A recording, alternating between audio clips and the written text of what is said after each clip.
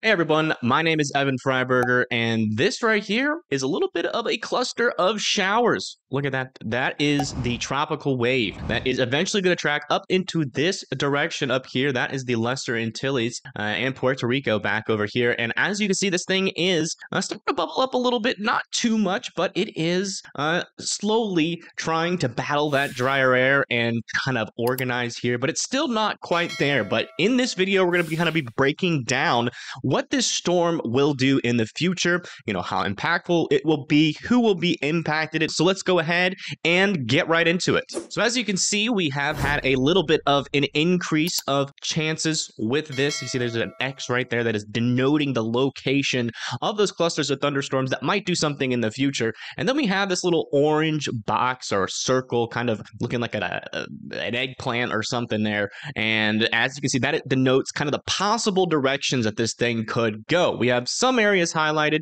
Within this, we've got areas like Puerto Rico. We got the Lesser Antilles right here. We have Haiti and the Dominican Republic right here. We got Cuba right there, and then Florida here. And as you can see, this thing could go really in a couple of directions. There's a couple of scenarios. It could go over the mountainous regions of these areas and eventually kind of fall apart. Not really do much, maybe reorganize in the Gulf of Mexico.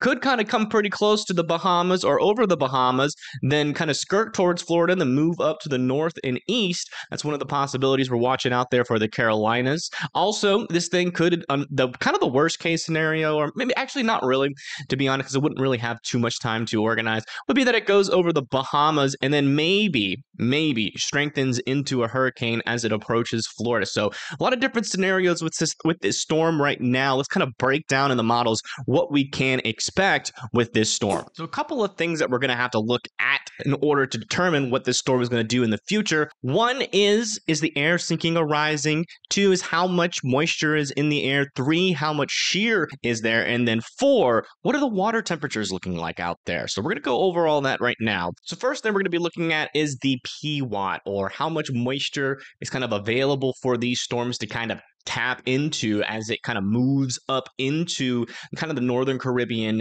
near the Bahamas area. And the European model is painting a little bit of dry air right now, and that is keeping the storm at bay. But look at this. As I push this forward, you can see this big old blob of moisture start to move in on the left side right in here. And that is going to be enough for the storm to try to start to get organized at this point. The shear is not going to be too favorable initially, but it is going to eventually try to do something. All right, next we're going to look at the shear that is going to be present with this storm, and pushing this forward into about Friday and Saturday. You can see with a lot of these reds and yellows out here kind of racing across the Caribbean and going up into the north there, you can see that this environment is not very favorable for tropical development right now. But as we go into like Monday and then Tuesday, you can see a lot of those reds kind of go away. And then as the system approaches, which is over here, you can see that we still have a decent amount of shear. So it is going to struggle here initially, but it will get into a better and sheer environment as it kind of moves off to the west. And so this is the GFS's solution. You can see it's actually tracking the storm over the mountainous regions here initially, and then eventually makes it into the Gulf of Mexico, where it might eventually do something, or it'll just stay a cluster of showers. Now the Euro model, on the other hand, has a different solution. As you can see, there is a lot of shear, kind of what the GFS is saying, and the Euro initially are kind of on board here. And then as we get into about Monday, you can see that shear starts to die down as that system approaches going into Wednesday. Look at that. Still a decent amount of shear around it, so it's still going to struggle with that shear. And as it pushes off to the north, you can see that it still has a decent amount of shear interacting with it, but eventually, as it gets into the Bahamas, a little bit less, as this thing kind of wraps up, kind of forms an anticyclone around it, kind of shielding it from some of that shear, and that will allow this storm to strengthen. The Euro, as you can see, is kind of pulling this up to the north. So two majorly different scenarios. You got the Euro up here and the GFS all the way down here. So, we got tracks like this and then tracks like this and then kind of a recurve to the north. One thing, though, that seems to be a pretty consistent theme is this area, this kind of wider area here of just a lot of heat. I mean, look at this area, especially around Florida. We have 32, 31. That's in the upper 80s, almost into the 90s there. of water temperatures. That is extremely hot and definitely primed for hurricane activity pretty much anywhere where this thing could go, especially if it goes in that northern trek and avoids land.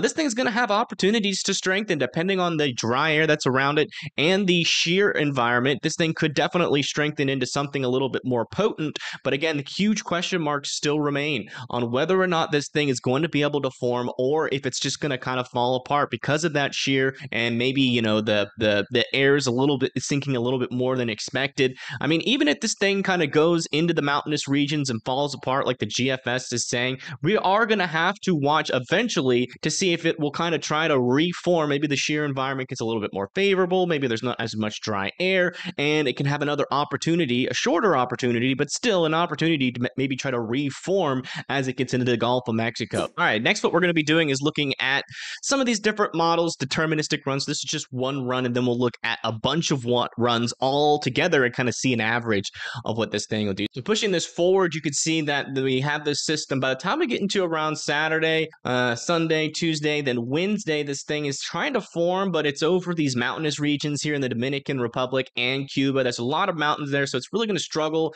in that region. But after it comes into the Gulf of Mexico, kind of last minute, the GFS tries to pop this thing up into a tropical depression or a tropical storm as it approaches the panhandle of Florida there. So one scenario over there in the panhandle in Florida as a tropical storm, so that'll be around 45 miles per hour. The Euro, on the other hand, has a completely different solution here. So if we push this forward, by the time we get to around Wednesday, this thing is trying to form over there near the Lesser Antilles. You can see we can have a little bit of a kink there in those lines. And that continues to try to form kind of north and goes into like the Bahama region. And then as you can see, right around that time, that's when that shear is supposed to relax. And then this thing tries to form into a tropical storm and a tropical depression, and then really starts to deepen those pressures. But look at that big old recurve up to the north with this storm, and that's going to be, you know, not a threat to the United States, at least with that scenario. But again, there's multiple scenarios there, but definitely don't rule out that this thing could recurve and just completely miss us altogether. Now, the Canadian model is a little bit more on agreement with the GFS. It kind of brings this system into some of these more mountainous regions, keeps it shredded apart, but as it enters into the Gulf of Mexico, the Canadian model has this thing immediately trying to reorganize into a tropical storm and then eventually into a hurricane or a strong tropical storm as it pushes into the Gulf of Mexico and makes landfall again on the panhandle there of Florida, a little bit to the east of the GFS. So as of right now, we have a model spread from pretty much like this all out into this region here. Everybody that lives in these areas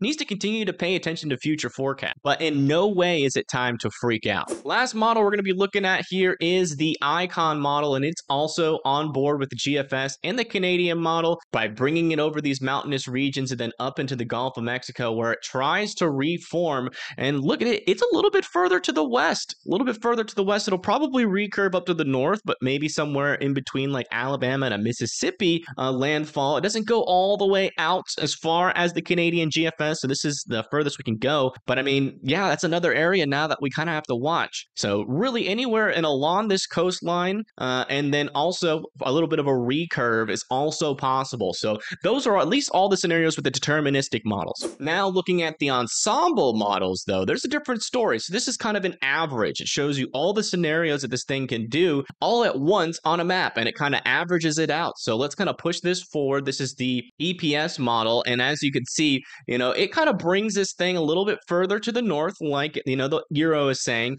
See, we got a lot of little members out there, you know, potentially in that tropical storm, tropical depression range. As it goes into the Bahamas, all those numbers start to drop into the 90s, which is essentially, you know, a tropical storm or a stronger tropical storm. But then look at this. As we get closer to land, there's a lot of different scenarios. One scenarios that it kind of recurves up to the north.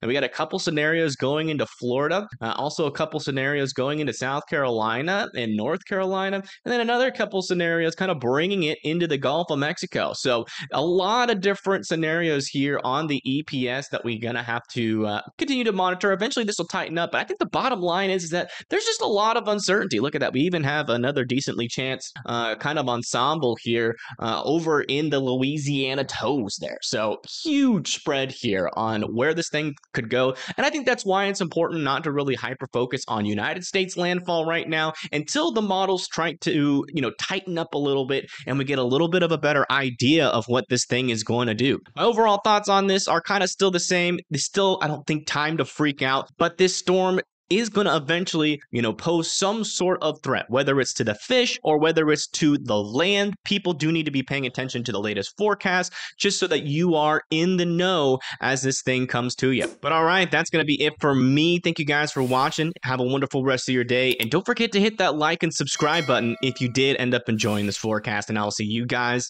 on the next video.